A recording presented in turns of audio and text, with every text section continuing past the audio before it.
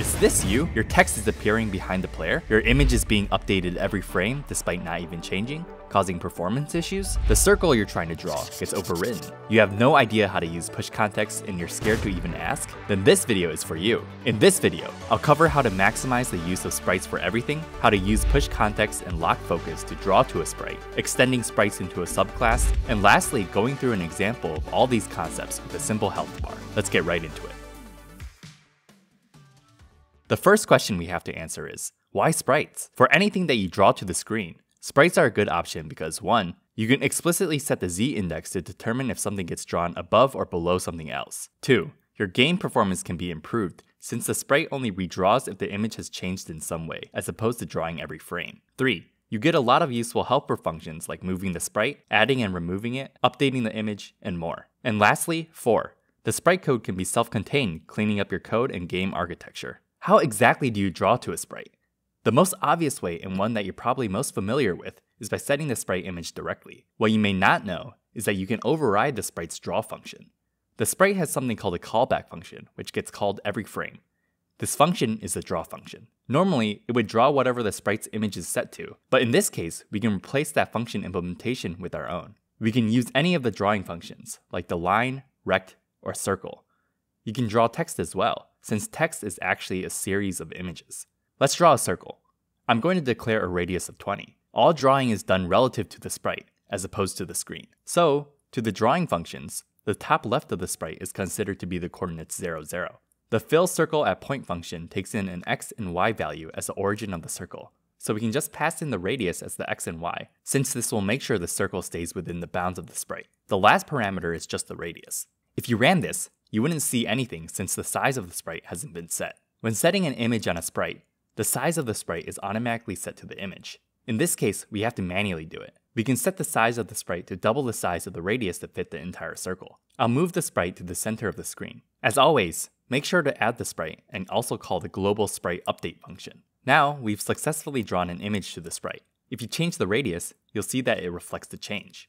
I encourage you to try drawing other shapes and also multiple things into the sprite to experiment with how it works. However, this comes with one small issue. You're technically dynamically creating a circle every frame, which isn't a big deal, but if it's something more complex, it might have some performance implications. A better solution would be to somehow draw into an image and set a sprite to that image, since whatever image we're creating will only be done a single time. That's what we'll do next. Let's create a new image with the dimensions that we want. Then we can use a special function called push context.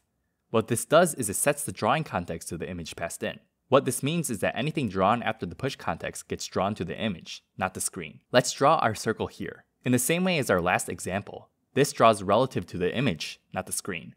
Then, after you finish drawing, you need to pop the context using pop context to make sure everything else doesn't get drawn to this image as well. This technically isn't syntactically necessary, but it's good practice to indent anything inside a content to make it visually clear. If you're drawing to multiple different images in a row, you may want to use lock focus. This sets the image you're drawing to directly without pushing to the context stack. So you can just lock focus on one image, then lock focus on the next, and so on, before unlocking the focus at the very end. There are definitely way more ways to use push context, but I won't go into that in this video. Now, let's create our sprite with our new image, and again move it to the center and add it to the display list. We can see that we get the same result as before, but by only calling the circle drawing function once. Here's a quick code snippet of the same thing, but with text instead, along with adjusting the z-index.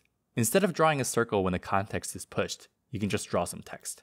We can take this further by extending the sprite class into a subclass and creating an isolated component. If you're unfamiliar with object-oriented programming, this might be a bit confusing to you, and I won't be going in depth into this topic. But for starters, you can think of classes as a blueprint for an object, and you can use that class to create multiple instances of that thing. For example, the sprite is its own class, and whenever you create a sprite, you're creating a new instance of a sprite from the original sprite blueprint. I'll be creating an intro into object-oriented programming for the Playdate next Monday, so be sure to subscribe to not miss it. Start off by creating a new file. We can create a new class, circle, that extends the sprite class, and then start off by defining the initialization function. We'll take in the x and y coordinates, as well as the radius of the circle. This next line isn't strictly necessary, but it's good practice so you don't forget to call the parent class function when you're overriding it. You can check to see what this line is actually doing by going to the folder where the Playdate SDK is installed. For me, that's in Documents, Playdate SDK, and navigating to the core libs folder and opening up the sprites.lua file. In this case, since we're not passing in an image or a tile map, it just moves the sprite to 0, 0. Back in the init function, we can move the instance of the tile by calling move_to on self, and then just copy everything that we did before. You can put the add function here too, or add it manually after instantiating a new circle. We'll do the latter. Back in the main file, import your new circle file. Then, you can create a local variable and call the initialization function for the circle class. I'll pass in the coordinates 200, 120 to place a circle in the middle of the screen, and give it a radius of 20. Then, I'll add the circle to the display list. If we ran this, you'll see that we get the exact same result. However, we can really easily create another instance of the circle. I'll go back and instantiate a second one at a different location and a different radius, and you can see that it appears too. And you can see that I can call any of the normal sprite operations, like moving the sprite again, and it should reflect that as well. Let me finish this off by showing an example of one way you might use this functionality in your game in the form of a health bar. I created a Healthbar class that extends the Sprite class. In the initialization function, I'm setting a max health value. I'm also calling this update health function, where I create a new image and I draw into that image using push context. First, I calculate what % health I'm at and multiply it by the width of the health bar. Then, I'm dynamically creating a filled rectangle with length proportional to the new health value.